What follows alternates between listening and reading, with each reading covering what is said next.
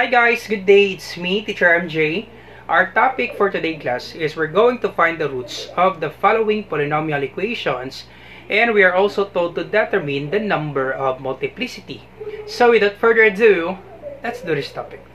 So for number 1 class, to find the roots of this given equation, so quantity x plus 3, quantity x minus 2, quantity x plus 1, and quantity x minus 1, very easy class. Just equate your equation into 0 plus. So for number 1, we have x plus 3 equals 0, and the other one we have x minus 2 equals 0, and we have x plus 1. So just equate this one class into 0. X plus 1 equals 0, and the other one x minus 1 equals 0. Now when you equate this one into 0, you find the value of x. Just simply transpose this 3 from left to right, or transfer this 3 from left to right. Once you transfer from this equal sign, you change the sign class. This is positive, it will be negative 3. In this one, transfer negative 2 from left to right. This is negative, it will be positive 2. Same with 1, transfer this one. This is positive 1, it will be negative 1. And this is negative 1, transfer this one, it will be positive 1. So that's the answer, class. Very easy, right? But actually, class, no need for the solution. If you have this one, class, just remember this one. If this is positive, your answer will be negative. So this will be x equals negative 3 for the roots. And this is negative, your answer will be positive 2. And for x, this is positive 1, your answer will be negative 1. And the other one, your answer will be x equals positive 1. So just remember that one, class. If this is positive, your answer for the roots will be negative. This is negative, your answer for the roots will be positive. But if the teacher will ask you to provide the solution, this will be your solution, class. So for the number of multiplicity, for number 1, we don't have the multiplicity, class, because we don't have a roots. Okay, we don't have a root. So we don't have roots that is actually repeating for number 1. So the answers are different for number 1. So we don't have a root which is actually repeating, or we don't have roots that are repeating. So we don't have multiplicity for number 1. So let's try number 2. So we have x equals, so this is positive 5, we have negative 5, and this is negative 5, we have positive 5. This is positive 5, we have negative 5, and we have negative 1. Our answer will be positive 1. So this will be the roots of this number 2. So once again, if this is positive 5, your answer will be negative 5. If this is negative 5, your answer will be positive 5. If this is positive 5, your answer will be negative 5. This is negative 1, your answer will be positive 1. Now check, class, do we have a roots which are repeating? Roots which are repeating. Do we have, class, repeating roots? Yep, we have x minus 5 and x equals negative 5 and x equals negative 5. So therefore, we can apply the multiplicity. We can write this one as negative 5 or x, or we can just simply write, class, negative 5 is a root. Okay, let me just write it in black, class.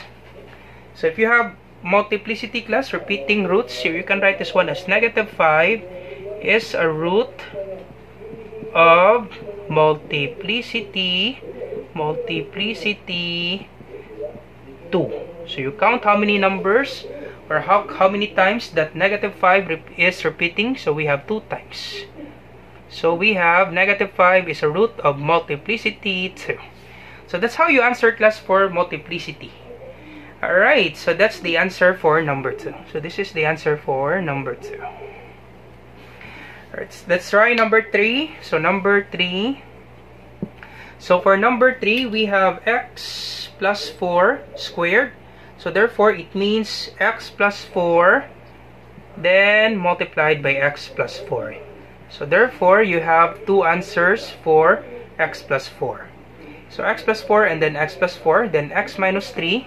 So you can write this one as x minus 3, then x minus 3, then x minus 3. equals 0. So x plus 4 squared, it means you multiply this x plus 4 by itself twice, and x minus 3 cubed, it means you multiply this x minus 3 by itself 3 times. So your answer, class, you can just have one answer for x plus 4 because you will have the same answer. So you can write this one as x equals, this is positive, equals negative 4. Okay, so x equals negative 4, or if you want individually, go ahead.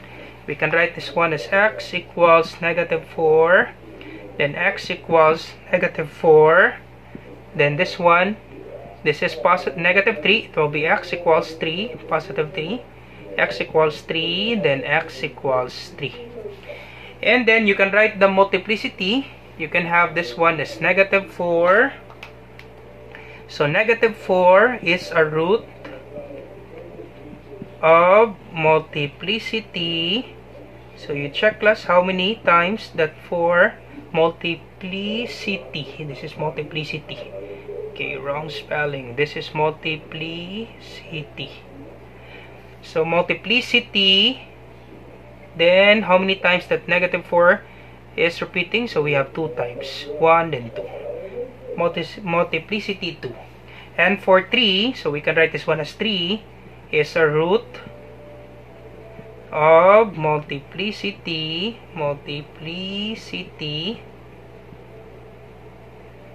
3. So it is repeating 3 times. 1, 2, 3. So that's the answer, class, for number 3. Easy, right? For number 3.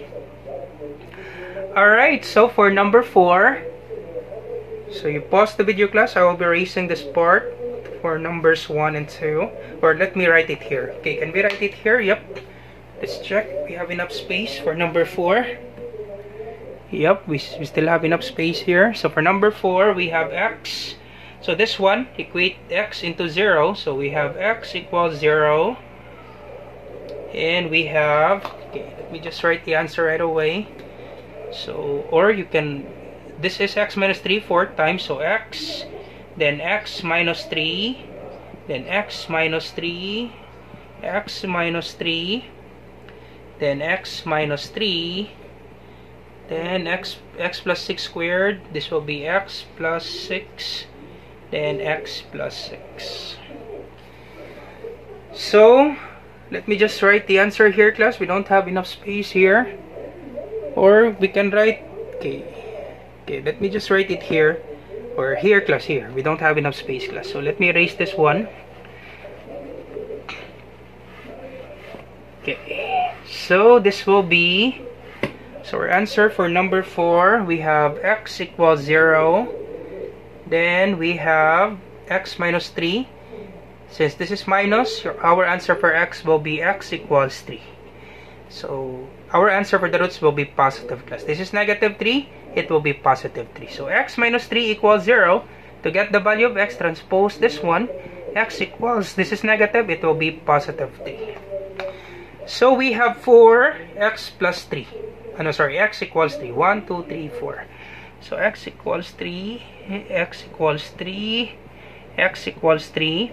And for positive 6, we have 2 negatives. So x equals negative 6 and x equals negative 6. So for multiplicity, we can write this one as, so for 0, 0 is not repeating. So for 3, so 1, 2, 3, 4.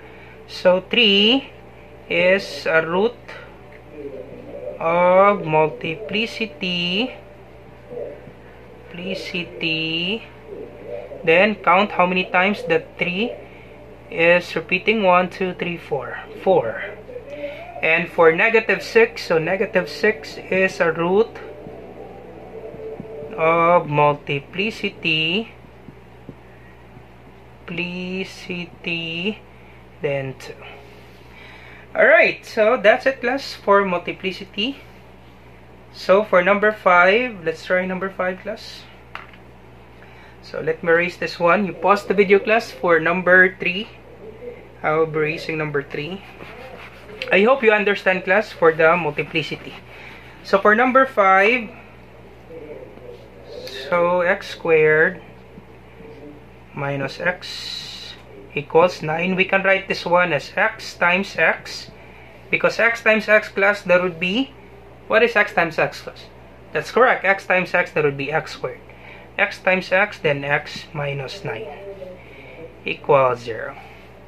So we can equate this one individually. So we have x equals 0, the other one. So equate this one, x equals 0, and this one, x equals 0. So x again equals 0, and this one, x minus 9 equals 0. So to get the value of x, transpose 9 from left to right. This is x equals, this is negative, it will be positive 9. So we have 1, 0, 2. So 2 zeros, then 1 positive 9. So we can write this one as 0 is a root of multiplicity 2. Alright, that's it, class. So that's how you solve or to find the equations of 0, or to find the roots and determine the number of multiplicity. So I hope you learned something new today, class. Do not forget to like, share, and subscribe. You share it to your friends and to your classmates so that we can help more students. Once again, this is Teacher MJ. Have a great day, class. Goodbye for now. Bye-bye.